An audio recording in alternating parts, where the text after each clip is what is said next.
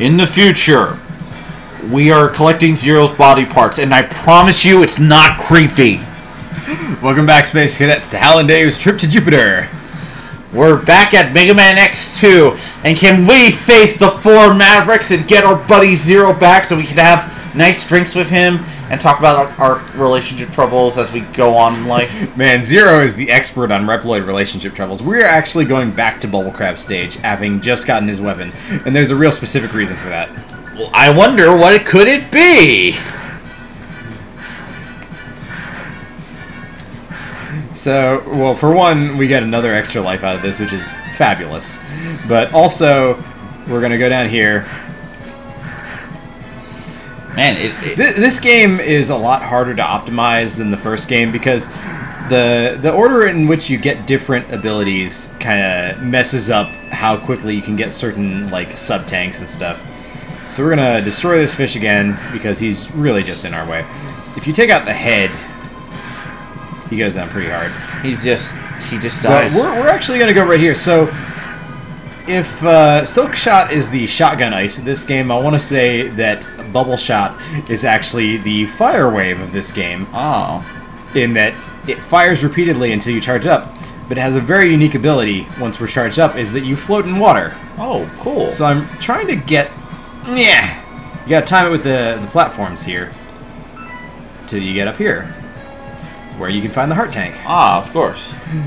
But you jump extra high when that bubble shield is around you in water. Alright. Neat. Yeah, it's kind of a neat trait. So we're actually going to use it one more time in this level. Because there's 2 secrets in this level that we missed on the first way through. Okay, fair enough. And I guess we needed that to get both of them. We do. And that's partly why I'm a little bit like frustrated with this game. Oh yeah, watch, we have to keep firing to charge up. Okay, we're charged? Yeah. Now, check this action out. We're going to jump up here, and you can basically jump off the surface of the water for that last time to get that energy tank. Nice. And we are up to our first tank. Woo! Now, I know where everything is in this game, it's just that I haven't quite figured out, you know, the fastest way with the minimum amount of backtracking to figure this game out. Man, although, my path actually seems to always coincide. Like, I don't know what programming is behind the X-Hunter's movements, but it always seems to coincide with the X-Hunters on certain stages. So, next up is Volcanic Zone, Flame Stag. Woo! And don't take that out of context. He's a very flaming stag. I got him, and I do like the fire ears. He's hot. He's sexy. He flames you online. He is the ultimate He is troll. a stag. We're gonna have ourselves a little stag party. And now, okay. Oh god, I love that beetle robot. Yeah. It's like a Heracross. I love it. Yeah. Well, that Beetleborg has destroyed itself, unfortunately. Well, it was a very big bad Beetleborg, you know? Yeah. So we gotta move fast. In fact, lava is rising. Oh god, that was one of those live traps, wasn't it? We gotta get the heart tank, and we gotta get out here. Gotta move. Yeah. Gotta move quick. Yeah, we did it. Alright, so we're gonna... Come here. Big bad Beetleborg. Right here, yeah, okay, so... Go, big bad Beetleborg. Yeah, break it. Yeah. Alright, so we had to have him destroy that so we could get up here, because the next X-Hunter fight is right here. Fair.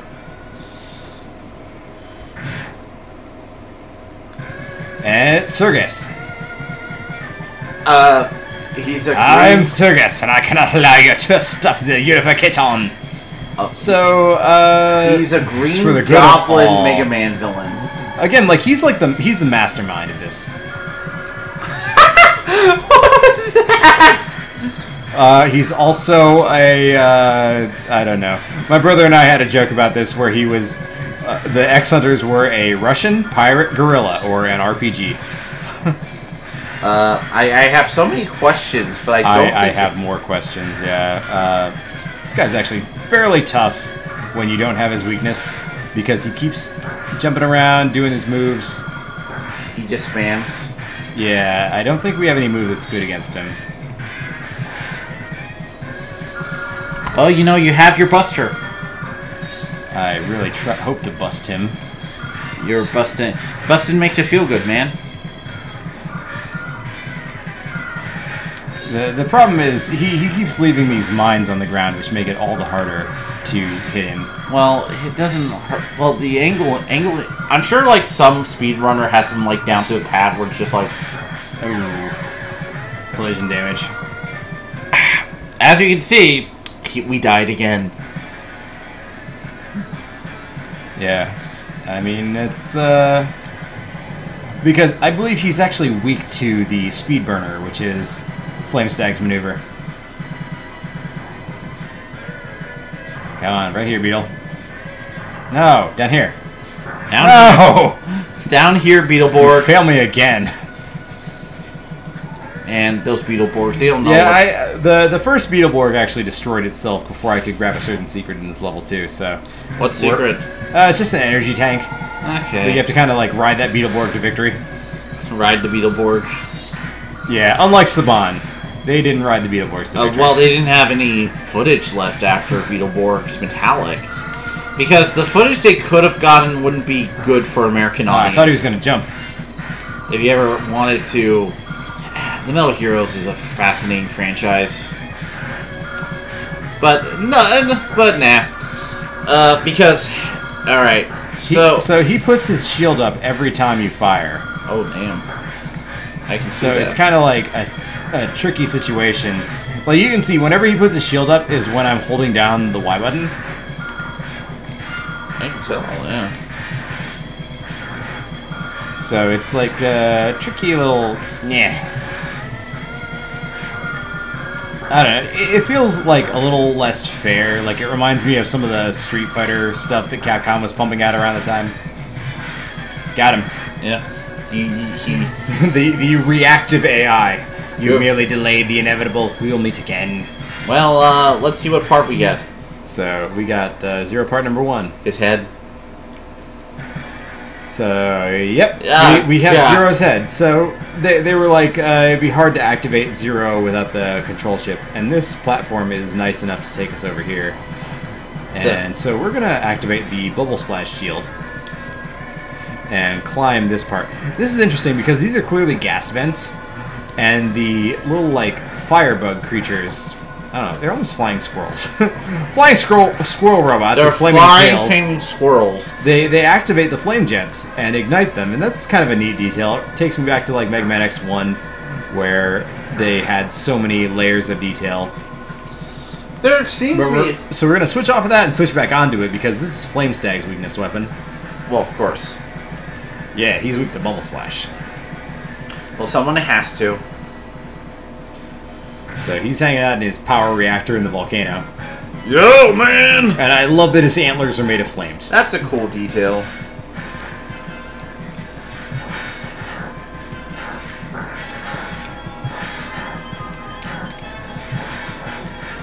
Like, well, I always enjoy when, like, they have, like, little details on their character design like that. I mean, he's got a little bit of Spark Mandrill syndrome going on because he kind of resets his pattern every time I hit him.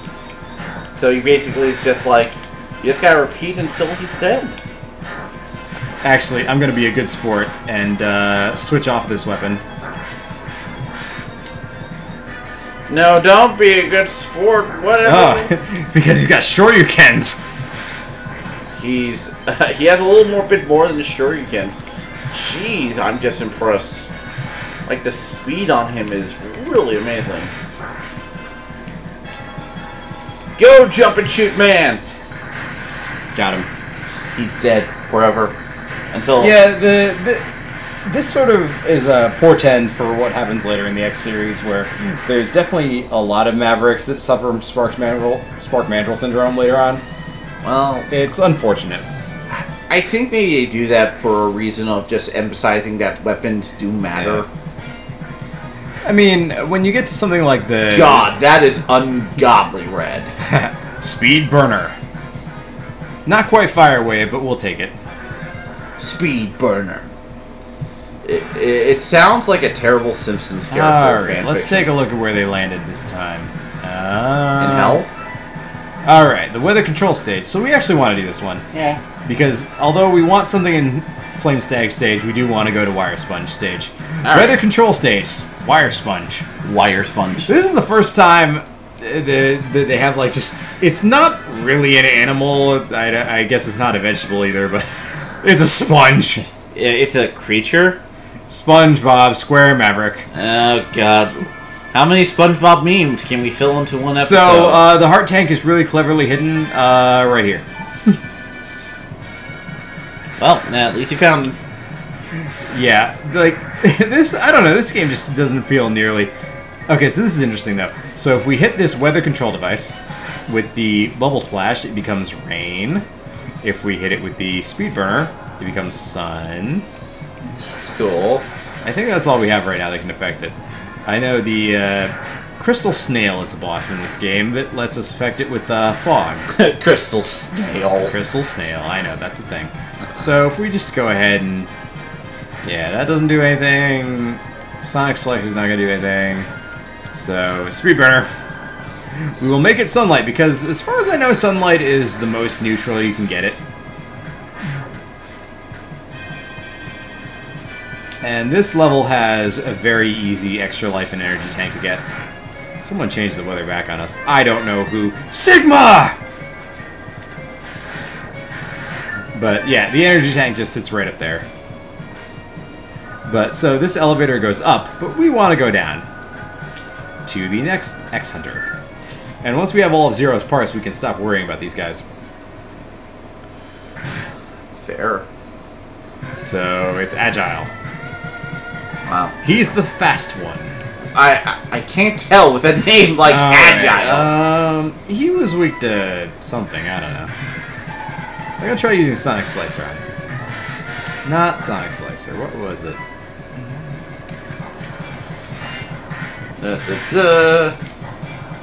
Not Speed Burner.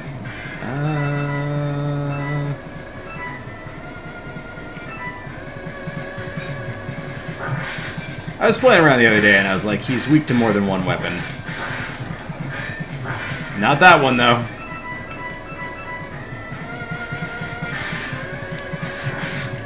It's Magnet Mine, apparently. I know he's weak to Magnet Mine, but there's like one other that was effective against him.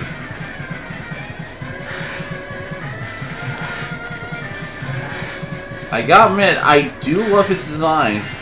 Yeah, he's the cool sword dude. Well, he's the cool, like, purple sword Zero. And he hits like a truck, too. He hits like a truck with a sword attached to it. Well, he's agile, clearly. He's the most badass motherfucker in Mega Man. And he never shows up after this game. I know, yeah. Well, that's part of my thing, is that, like, Mega Man X4 through 6 introduced ideas that would be, like, way more important to the series. I can see that. Got him. Admittedly, it feels like that full charge shot from your second arm really does a lot of splash damage. Well, to be fair, You'll never live to see Zero. Yeah, like I see how the ideas were forming here, but they become fully formed come like X4. Well, this feels more like an expansion pack to 1. I mean, it's a ROM hack. It's literally what it is, considering what it is.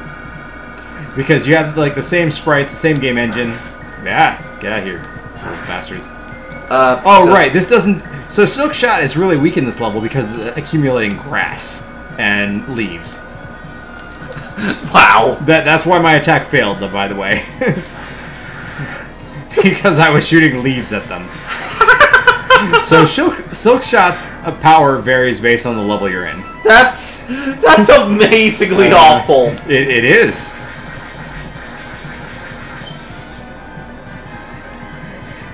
You know, I thought maybe for a second I sucked, and then I realized that no, it was not I that sucked. It was the weapon that I was chosen had sucked. That's kind of fun. I kind of like...